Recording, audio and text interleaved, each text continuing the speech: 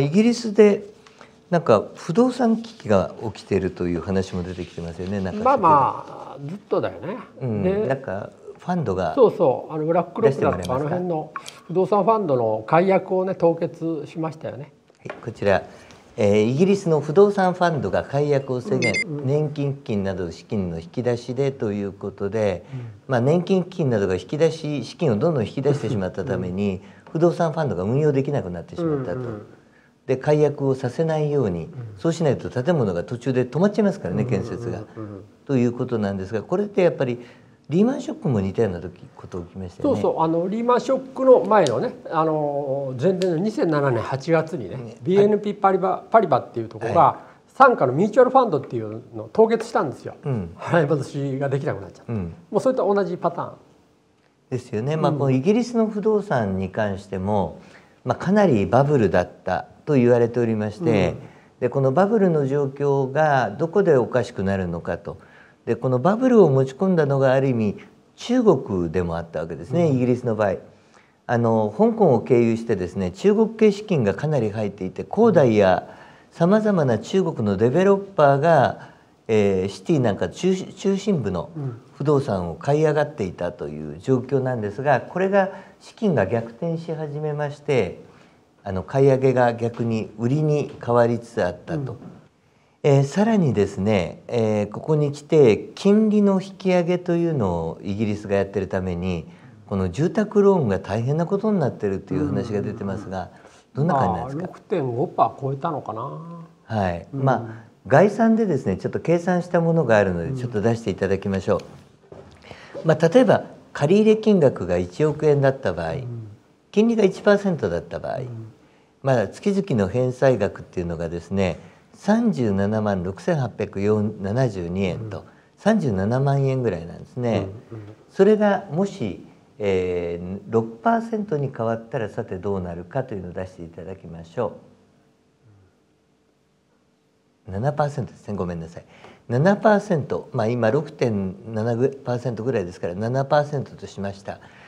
この場合ですね、支払い額が70万6779円って約2倍近くになってしまうと。で2倍になったローンを払えるのかっていうことですよね。で結局これで払えない人たちが続出し始めておりまして、リセッション、景気後退も含め不動産バブルも崩壊に向かっているという状況ということなんですが、ここでやっぱり過去のやっぱり歴史に学ぶのって大事で、リーマンショックもそうなんだけど、僕は注目したのはやっぱり日本のバブル、平成バブルの時のことを今振り返ってて、研究してるんですよ実は。でもう散々いろんな政府だとか金融機関系の資料も取り寄せてもらえるものは、ずっとね平成バブルってなんで弾けたのかなっていうのを考えてたんですよ。そしたらね、今まで経済学者だとかあらゆる専門家が不動産総量規制、不動産の融資の総量規制を犯人にしてきたんですよ。株価が暴落し始めた90年1月から下がり出したのはその総量規制が犯人にされてたんだけど、研究したらそうじゃなかった。何だったんですか。実はね89年の12月19日に日経平均って38,190円の高値をつけましたよね。史上最高値をつけた。ところが翌年の大発会から下がり出すわけです。で90年の1年間で1万5,000円下がるわけですよ日経平均。なんで史上最高値をつけた数日後からいきなり株価が下がり出すのか、みんな誰も答えられなかった。そこから不動産バブルって弾けていったんですけど、その原因を追求したら不動産の総量規制だと、融資規制がスタートだっていうんだけど、ただ総量規制されてからも不動産の地価って上がってるんですよ。ローンも減ってないんですよ。つまり総量規制自体が犯人じゃなかった。じゃあ何かなと思っていろんな資料でまず株価が下がった原因を探ったら、90年1月から銀行あらゆる金融機関が株を買い手だったのが一気に売りに回ってたんですよ。なんで売りに回ってるのか僕もそれも調べたの。決算書類とか調べて、すると90年3月の決算にいろいろ補填をしなきゃいけないものが銀行抱えちゃってたの。外債建ての投資商品、外貨建ての投資商品、これで日本中の金融機関が実はもう海外不動産だとか海外へ一気に出たじゃないですか、日本の市場って。これで大きい損失を食らってたんですよ。メキシコ債だとかトルコ債で。それの穴埋めするために株高だって保有してた株を売ってきてたんです。これがバブル崩壊の原因だった。金融機関ですよ。ああ、それが原因だったんですか。それが原因でした。日本のバブルなんですけれども、年収で見るとですね、16倍ぐらいだったんですよ。年収対ローンっていう、不動産価格ね。今中国の深センで55倍、上海北京で45倍ぐらいあるんですけれどね。で海外見ても30倍前後のところ結構あるんですよ。でも弾けてないじゃないですか。16倍でバブルだというならね、もうとっくに今世界中の不動産価格っておかしい状態なはずなんだけど、壊れてなくて、これが不思議でね、前から。それはね、やっぱり金融緩和があったから。金融緩和。金融が必要以上のお金がみんなの手元に渡ったからなんですよ。金融機関とか個人に。そうですよね。だから結局金融機関のいわゆる合成の誤謬的な売買行動とか。何回もね同じ過ち繰り返すんだけど、金融機関って、それって自然なわけですよ。資金の供給量に対してね、投資対象が変わってくるわけだから、投資のボリュームがね。で不動産バブルもうぼちぼち弾けてんだけど、その平成バブルから研究すると分析すると、やっぱり先に金融市場が崩れていくんだなと。やっぱり金融機関がこれから物を売ってきたり、いろんなものを崩し出しますから、金融機関が起こして金融機関で崩すんですよ、バブルって。こういうのをいわゆるミンスキーの金融不安定仮説って。はい、ハイマン・ミンスキー。昨日はね、それでフリードマンのミルトンの日本のバブルを分析した本を読んでたんだけど、結構冷静に分析されてて、ミンスキーよりはフリードマンかなと思って。ピムコのですね、CEO がプランクトン理論ともう表現したんですけど、プランクトンがどんどん増えていって、赤潮状態になると逆に言うと自滅していく。でこれを繰り返すのが金融市場だよと。でハイマン・ミンスキーは最初はリスクのないヘッジ金融から始まって、リスクを取り出して、リスクが大きくなりすぎると今度リスクで潰されてまた最初に戻ると。でこれが逆ミンスキーモーメントって呼ばれる現象になるんですけれども、これが繰り返されてるわけですよね。で今の状況というのは、そのバブル崩壊が、世界的な国際的なバブル崩壊が始まりを告げた。もう僕らの中ですでに始まってんだけど、それがやっぱり大衆2期当たるまでって時間差が必ずありますから、例えばこの3日ぐらいね、ニューヨーク市場も東京市場も株上げてきてるんですよ。戻してますよね。戻してる。これなんでかっていうと、もう経済がすごい指標が悪くなってきたから、経済統計が、これは世界中が金融引き締めをちょっと一旦やめるんじゃないかと、速度を落とすなり変な期待なんですね。で国連とか金融にわからない人たちの、貿易の部門だったかなが、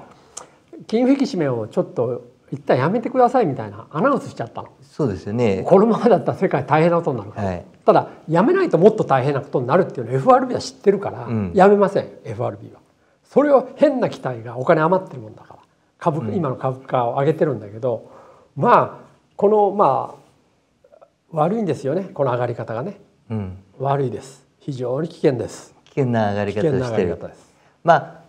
世界的に量的緩和ってお金をジャブジャブに世界の中央銀行がしました。その結果街にお金があふれました。でお金で持ってても利益を生みませんから、特に低金利でしたから、それが利回りのいいというか投機性商品に回っていった。それが資源であったり株式であったり不動産であったと。ところがこの資金を銀行側が引き上げを始めていくと、街に余ってるお金がなくなってくると。そうなってくると、今まで投資していたものも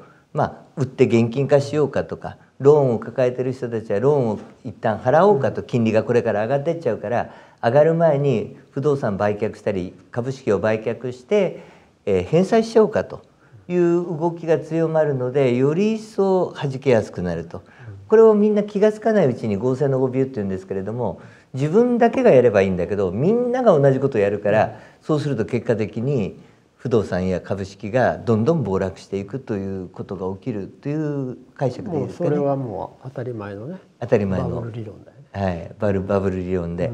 それが今どの状況にあるのかということですが、金融の専門家などは否定的に見てるんだけれども、ただ一般投資家も結構多いですからね、一般投資家がそこにまだたどり着いてないと。で一般投資家が逆に言うとみんな狼狽売りを始めると危険な状況になりますよね。そうただどんな時代でもね、逆境に立ち向かって買い向かう人たちっているわけですよ、ファンドにしても個人にしたって、いや今アメリカが不景気になってきたから株を買うチャンスだっていう論もあってどんどん買い向かっていってるんですよ、特にレバレッジかけたね、ナスダックにレバレッジかけたような商品だとか、投資だとかやってて、どんどんマイナス膨らんでるんだけど、これはもうチャンスだってもうずっとチャンスの階段を降りていってるんです彼は。チャンスの階段ね。チャンスの階段って難品でもう難品だったらまだいいんだけど、現物難品とかだったらいいんだけど、レバレッジのかかった難品なんかやるっていうのはもうバカだから、もうどうしようもないんだよね。とはいえそれが成立しちゃうのが日本とアメリカの違いで、アメリカ破産してもね結構ケロッとしてますからね。そうだよね。やっぱりドルは基準通貨であるっていうこともあるし、なんていうのかな、混乱は彼らにとってはチャンスだから、そうやって、ね、経済立て直してきた民族だから、最後は戦争でやっちゃえばいいような暴力で解決する人たちだから。強いよね。強いですね。そういう状況の中で、今度はクレディ・スイスがですね、株価が急落しているという状態が出ておりますけれども、これについてどう思われますか。ドイツバンクもクレディ・スイスも季節的にね危ないって絶えず言われるのがあるんだけども、今回ちょっと実際クレディ・スイスのね一部の部門悪くて経営立て直しを図ってて、それの内部文書が出たりして、騒いでんだけど、今そのリーマンの頃みたいなね金融危機って起こるのかとかシステミックリスクが起こるのかっていうと、今の金融システムには起こらないんですよ。